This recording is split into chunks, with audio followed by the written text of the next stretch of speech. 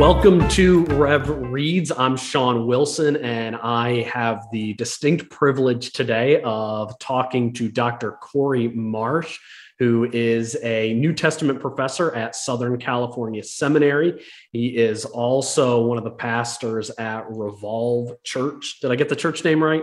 Scholar in residence at Revolve Bible Church. Scholar in residence. I don't know if I've heard of a scholar in residence before, but I like the title. Right. I wish I could tell you what it means. I'm kind of learning as I go, but sort of being a bridge between the church and the academy. It's been real fun at RBC. Yeah. So we are here to talk to Dr. Marsh about his latest book, A Primer on Biblical Literacy. And it's funny, I said in my review that I loved Cory's book so much that I read it and I was like, I want to do a series on this at my church. And just last Sunday, I announced in my church, we're going to do a 6-week series this summer on a primer in biblical literacy, told people about the review and Dr. Marsh's book. And somebody in my church was taking notes and they wrote down that the series was going to be on biblical literacy. They called me about a half an hour ago and they said, I was taking notes and I wrote down that it was on biblical what? And I was like, biblical literacy. And she goes, oh, I wrote that. And I just assumed that that could not have been the topic because I've never heard of biblical literacy before. There you go. Okay. And she's someone who's been in the church, for decades. She is so faithful in studying the Bible. And so that leads to the question then, Dr. Marsh. Mm-hmm. Why write a book on biblical literacy when pretty much nobody's heard of it? Excellent question, and I appreciate that personal example right there. This book had its birth in the local church, my own local church, for example, at Revolve Bible Church. We had a team come in from IBL, Institute for Biblical Leadership, to help us out with crafting a new mission statement, vision statement, what's the goals of our church, some leadership dynamics, all those wonderful leadership type strategies. And throughout that intensive, it was like 3 or 4 or 5 days, and they came out on several trips. Throughout that process, we realized, one of the distinctives we want to have at our church is to make sure that people know we are faithfully committed. I'm trying to think of how exactly it was worded. Faithfully committed to biblical literacy, and everybody was like, "Yes, that sounds wonderful." And then it came out, then immediately after, just like the lady that came to you was like, well, what does that even mean? Biblical literacy, right? Come to find out, yeah, it's not defined. Hardly ever is it defined. It's not really addressed. This is something I bring up in the book in chapter 2. I was asked by the leadership team, our pastors and elders, and asked if I would mind writing something defining biblical literacy, because it sounds so. It resonates with the people. Sort of intuitively, we know what that means. We know what literacy and illiteracy might mean. We can read or can't read. But brought to the Bible, what exactly does that mean? And so I set out to write a very short blog, is what it was going to be. But my first problem I ran into when I'm kind of gathering my sources, as people do when they're researching, not too many people have addressed it. And it's not something that's defined. It's a term that's often used in evangelical churches, but not really explained. And so I ran into my first hurdle right there, just defining biblical literacy. What do I mean by that? What do we mean by it as a church? The more I thought about it, the more I realized, biblical literacy is the greater goal to what hermeneutics, and hermeneutics being the interpretation, art and science of interpreting scripture, or any literature really, but in our context, biblical hermeneutics. So the art and science of interpreting scripture, that hermeneutics interpretive method, it leads to a bigger goal of becoming literate in the Bible, understanding scripture. And even more so than that, it's understanding the God of scripture. And so this is the way I was thinking about it. It was just kind of expanding, becoming bigger and bigger. I said, at the end of the day, the ultimate goal to know scripture is to know God. And to know God is to know his word. To know the word is to know God. And a Christian's relationship with God is directly proportionate with the relationship to Scripture. And so the way I define biblical literacy in the book is by 2 key terms: awareness and proficiency. Those things kept kind of, batting back and forth in my mind. And I realized, it's not reading the Scriptures just to know Scripture and that's it. It's gaining awareness of the God of Scripture, becoming more intimate with him through how he's revealed himself in Scripture. And so the awareness, growing an awareness of God by becoming more proficient in understanding Scripture's meaning. And so I take those two concepts, gaining awareness of God and becoming proficient in how he revealed himself in the Scriptures, and I tease that out throughout the book. That is how I'm defining biblical literacy. And, like I said earlier, and I have in the beginning of the book, the goal, I'm very clear on what this book is intended to do and what it's not intended to do. In my research, some of the stats were just alarming. For example, 80% of American Christians cannot name one of the four Gospels. Matthew, Mark, Luke, or John, they can't name one of them. And some of these stats are even overlapping with evangelicalism. And evangelicals have historically been, are birthed and tied around this high view of Scripture and inerrancy and inspiration. And the stats are, quite frankly, pathetic. 12% of evangelicals surveyed believe that Joan of Arc was Noah's wife. These types of things, or believe that, cleanliness is next to godliness, or God helps those who help them. All these platitudes we've come up with in our society and impose them on this idea they come from the Scriptures, and they don't. And so these stats are just so alarming. And so I say in the beginning, what the book's not intended to do, it's not intended to shame anybody into reading more of their Bibles. And it's certainly not intended to be this comprehensive textbook on hermeneutics. In fact, at the end of the book, I give personal recommendations for resources on hermeneutics and Bible surveys and concordances and dictionaries, and handbooks, all those wonderful tools. I give personal recommendations for ones that have helped me in my teaching. What I'm trying to do, what the book does try to do, is whet the appetite for people to want to know God more by reading his Scriptures, to be less intimidated by starting of reading the Scriptures, to understand that God has revealed himself, and the Bible is the written revelation of God, and therefore we can and should understand the Scriptures. There will always be challenges. There will always be tensions in the Bible, and that's okay, not to be afraid of them. But the main ideas, the main plot, stories and plot lines of the story, if you will, say in the Gospels, or the main idea of sin separating us and God sending his Son to die for the sins of the world, these types of things, anybody can understand them if you know how to read. Yeah. And so that's where I want to start. I want to start with, let's just be excited about growing closer to God, growing in our awareness of his presence through his word. And we do that by actually interpreting his word. And so in chapter 1, it's a three chapter book, very simple. The first chapter just sets out why it's even important to become biblically literate. And I give some horrific, dreadful examples of those who are not, such as the extreme cults. And if I had more time and more space in the book, we can continue just naming names and moving down the line throughout church history of those who've exploited the Scriptures and brought shame on the name of Christ because they're calling themselves Christians.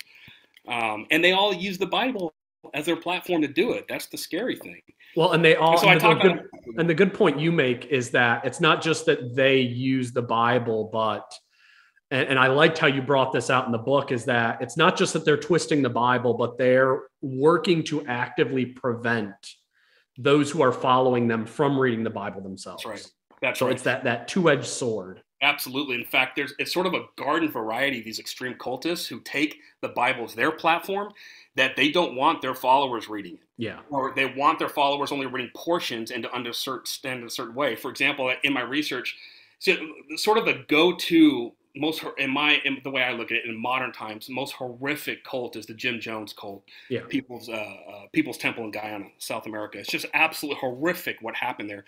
Well, certain things didn't come to light until I was researching that chapter, and things like, Bibles were not allowed in the commune. They actually had a library on site, the Jonestown Library, and after this mass suicide, there were over 900 dead bodies. Over 300 of them were children.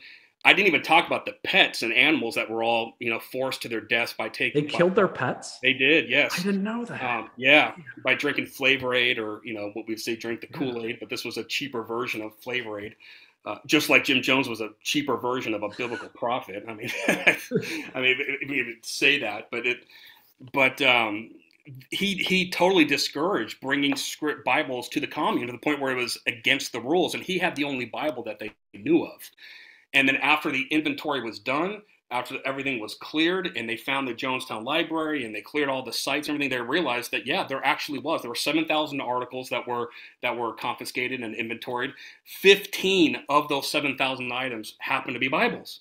So people brought their Bibles with them. They smuggled them in, but they didn't do anything with them. They laid in the ground, sort of moldy. But it was almost like there was some awareness, like we need to have God's word, But the tragic thing is they didn't do anything with it. They didn't challenge any of Jones's demonic teaching. They didn't flock to other Christians, other Bible smugglers, if you will, in the commune to be able to be a force against this demonically oppressed, perhaps demonically possessed cult leader and challenge his teachings.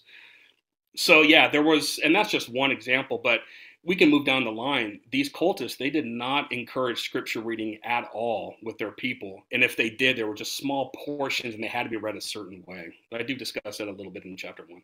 I was wondering if as far as examples of why biblical literacy is important, you touch on how Jesus's temptation in the wilderness by Satan is an illustration for why biblical literacy is important. And I wonder if you could speak on that for just a moment on why Jesus's interaction with Satan argues for why we should all be literate in the scriptures. Absolutely. Yeah, you see in Matthew 4, the temptation of Christ with Satan. This is the very first exchange between the Son of God and Satan in the entire New Testament. And of course, we know the stories and the story of the temptations in Matthew 4.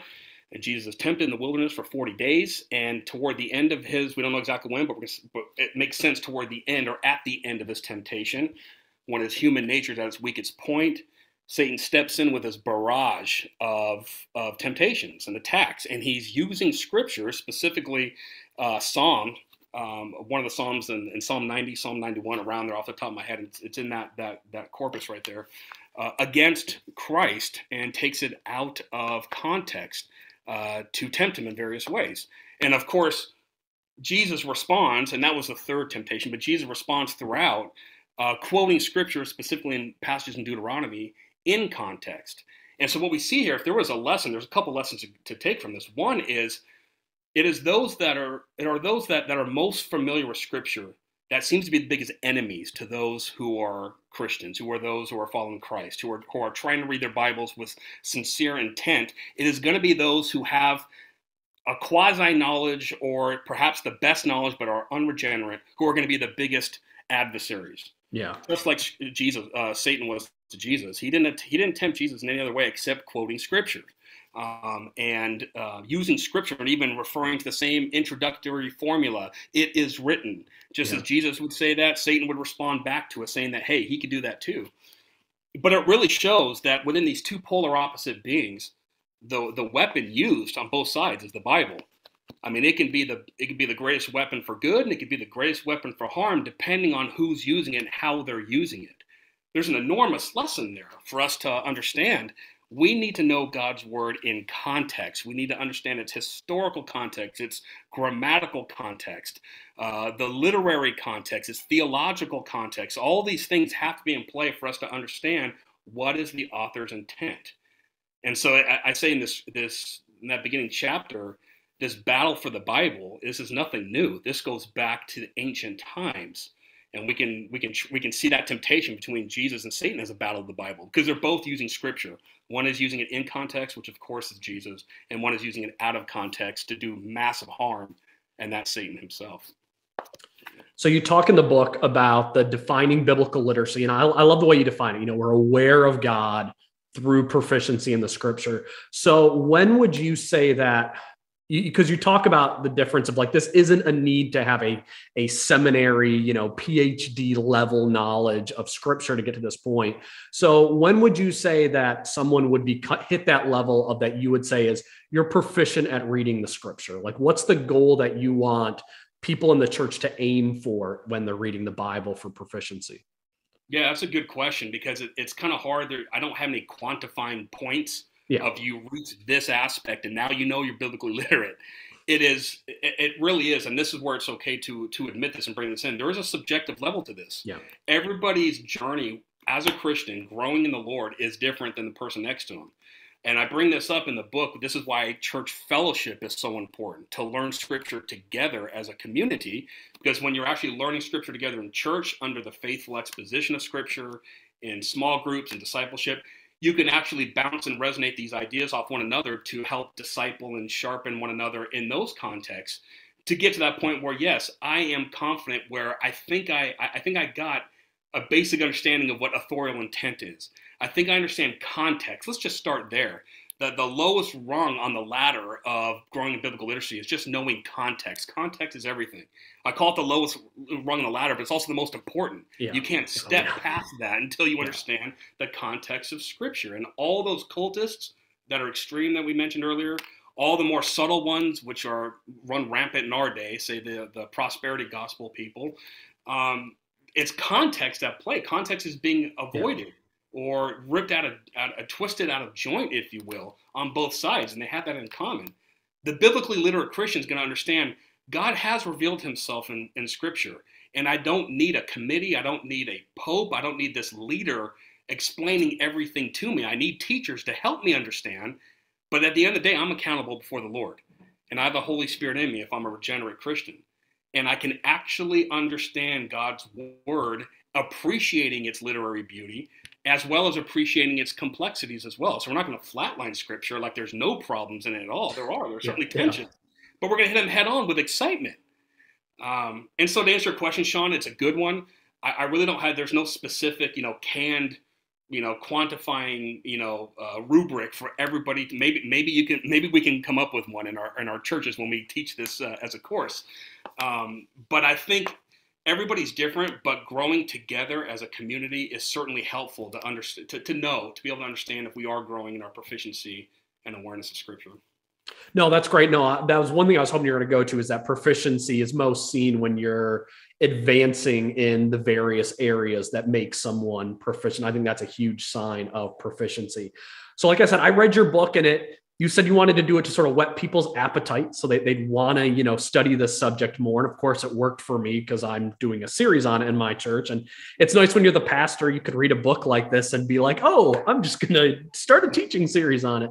But if you're at a church and you read this book and you're not a pastor, and I do want to make sure I do highlight this before I get to this question, is that one thing about Cory's book that's great and that I really want to emphasize to everybody is that it is this wonderfully lengthed book that is accessible for everybody in the church. Like, that's one thing that is great about it, is that you don't need to feel like this is a book that was written just for clergy, pastors, Bible school students. Everybody in the church can read this book. So let's say you read this book and you're not a pastor, and you say, obviously this is a church-wide thing. I don't want people in my church to think that Jonah Ark is Mrs. Noah.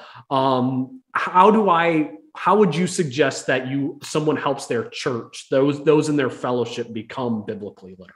Yeah. I'm glad you brought up the length of the book. Let's just start there. This was intentional. Someone like me, so I'm a New Testament professor. I'm actively engaged in scholarship. I write and publish technical articles in different journals and those types of things. This type of book was actually more of a challenge for me to write, because I want to be able to say everything on something and give, 20 pages of footnotes, things like that, So it was hard to be able to refrain from that and give just what I think is the meat to grow a desire, and to sort of, I guess, let those inhibitions drop a little bit where we're afraid to approach the Scriptures because it's a very ancient book and it's overwhelming. But so it's to sort of let that guard down a little bit, say it's okay, let's just dive in and understand that this is really God's word, and he expects me to understand it at some level, so let's just start. So I purposely did have in mind those at my church. I'm thinking of different saints at Revolve Bible Church while I'm writing this chapter. I mean, literally their faces are coming in my mind, much like you as a pastor, Shawn, and those of us who preach. And we often do that. We'll think of people in our church, as our implied audience, if you will. And then I'm also a professor at Southern California Seminary. So I'm thinking of first-time students coming in that are older, perhaps, that feel called to seminary but don't have an academic exposure to the Bible that other students do or other people do. So I'm thinking of first-year students as well. And I wanted to bridge these two worlds of the church and the academy on some very accessible level. So I didn't want to dumb it down, where all of a sudden I'm talking down to people in this. I wanted to be accessible while lifting them up to some of these concepts that are considered technical. For example, in chapter 3, when I define meaning and hermeneutics and context and and grammatical historical interpretation and the hermeneutical triad and hermeneutical cycle. All these things come out at the end. Stop talking like that. Don't make people think that this isn't a book for them, because it is totally reachable. Yeah, it is. Okay, it is, right. Yeah. But that's not till the end, so you'll get there. Yeah. Everything else is leading to, like, hey, this is, I did it purposely to write in very digestible, punchy statements that are not intended to dumb it down to the average church member, but to get them excited.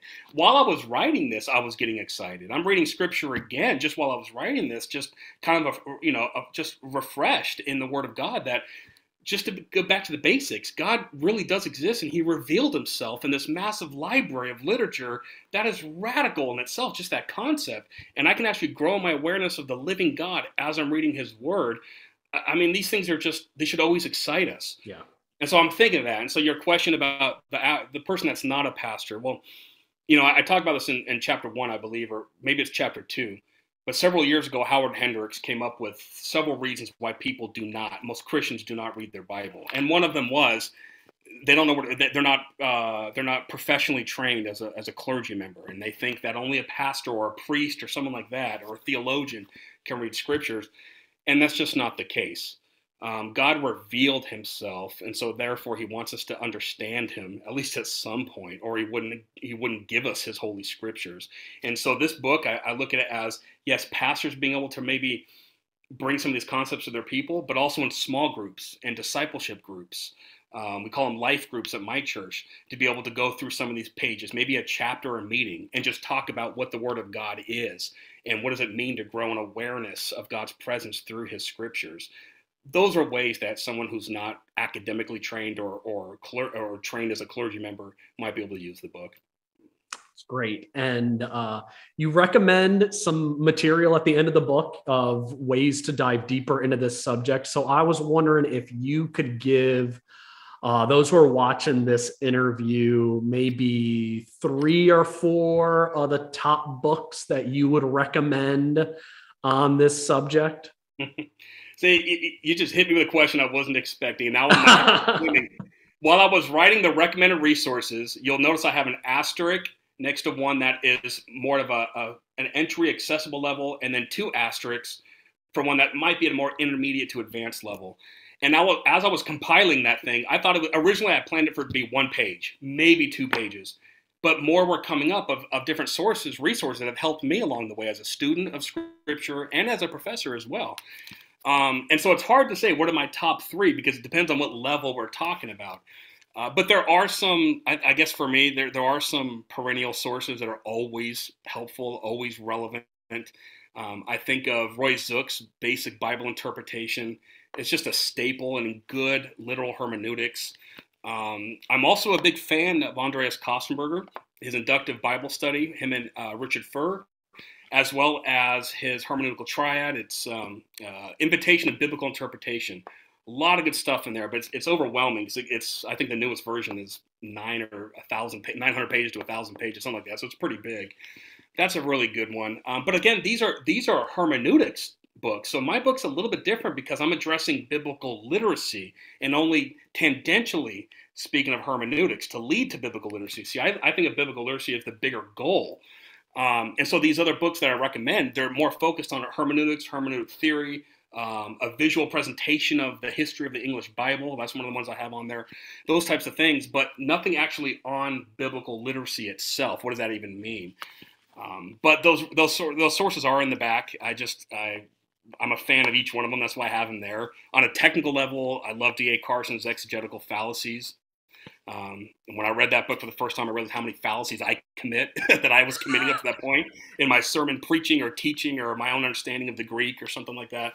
That one helped a lot. And, I'm looking around my office. I'm like surrounded by so many of these books I have in that resource list. But there are just too many good ones and that's why I have it there. Those books are ones that I personally can vouch for. It doesn't mean I agree with every single one of them on every single page, but I think they are helpful for those who want to just grow that much more deeper in their love of scripture and their knowledge of it.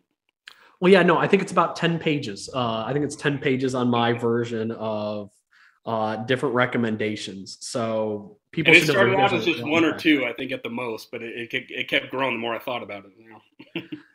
No, I think after reading your book, the one book that I'd read recently that I was glad that I read was Robert Alter's The Art of Biblical Narrative, because I think it just helps you to key in when you're reading those stories on the details and things that we often overlook.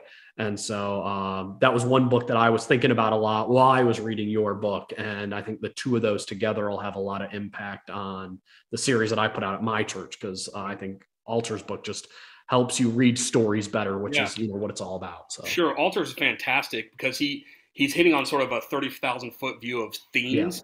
And that's so helpful when you're looking at the overall picture of these stories and the themes that are developing throughout Scripture. So it really does. It matters. Like, do you want the 30,000-foot view, or do you want the more analytical view?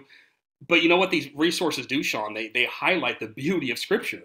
I mean, just the fact that it's not only is it obviously the biggest selling book of the world, but all the books written on the Bible are the biggest selling books as well. I mean, this is a treasure trove of literature that Hebrews tells us is living and active. You can never exhaust Scripture. You can never stop writing on it. So these sources are so helpful, but more are always being published each year that are worthy of consideration to help us understand the Bible just a little bit better.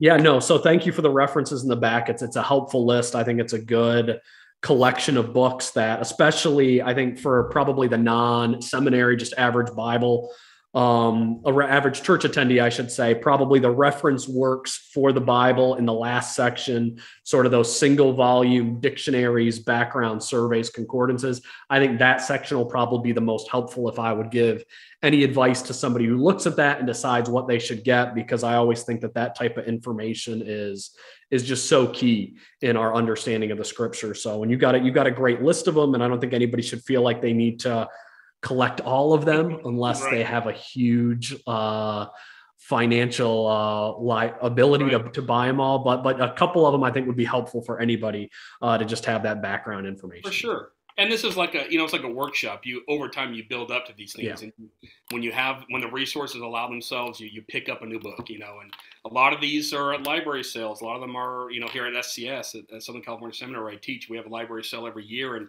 a lot of those books you can get for a quarter. You can come out with a box of books for a few bucks. And a lot of local seminaries and theological institutions will have those types of things. The biblically literate person, to bring it back to that, will want those sources to be able to just help them a little bit more, and maybe a little bit more attuned to these sales that are happening, and perhaps be a little bit more intentional if they're using Logos software to look at sources that are coming in every month that are different, or maybe the free book for that month, and dive into it. I mean, these are, God has gifted the church for thousands of years of men and women that can help us, understand the Scriptures just a little bit different, maybe perhaps from a different angle, something that my cultural bias kept me from seeing, whatever it may be. It's a good thing that we have so many published resources on the Bible. And yet, while I'm saying that, I'm thinking there's also a bad thing. You can sort of get overwhelmed with all of these things, and there's a lot of bad sources out there. In fact, not to take up too much time on this because I know we're running short, but I talk about translations in the book. And America has this embarrassing amount of translations, and maybe we think translations are good because it gets them you get God's word in the vernacular, but you can have too much of a good thing, or the translations now are just bringing, say, dishonor to God's word, and it's actually inspiring laziness to not really understand the Scriptures and just be dependent on the most toned down or culturally relevant translation, whatever the reason may be. And it actually trivializes God's word. God's word does deserve some hard work to understand this. Amen. Yeah. Well, thank you so much, Dr. Marsh. It was a great interview, great talk on understanding Scripture, becoming proficient with it, and remembering above all. And one of the things, and I love how you highlighted this, that our goal is not just simply to have a better head knowledge of this book. It's not just simply to collect the facts and information, but we become proficient in Scripture so we can become aware of our God and who He is, and His grace and compassion and mercy. And the more we learn about God directly from the Scripture, the more we realize the most loving and compassionate person we will ever know is Jesus Christ and His Father who sent Him to earth. So great reminder, great thing. So thank you so much, Dr. Marsh, for this time. I appreciate it. Oh, it was an honor for me, Shawn, and I appreciate Rev Reads. I'm a big fan, so keep up the good work, sir. All right. Thank you. Thank you for that. And if you are new to the channel, and if this is your one of your first exposures to Rev Reads, I would love for you to subscribe, become a part of the groups that you can stay engaged in new books like Dr. Marsh's that just came out. And I got some other brand new books that I'll be reviewing soon and talking to some other authors. And so I'd love for you to be part of the channel and what we have going on here. So thank you so much for watching.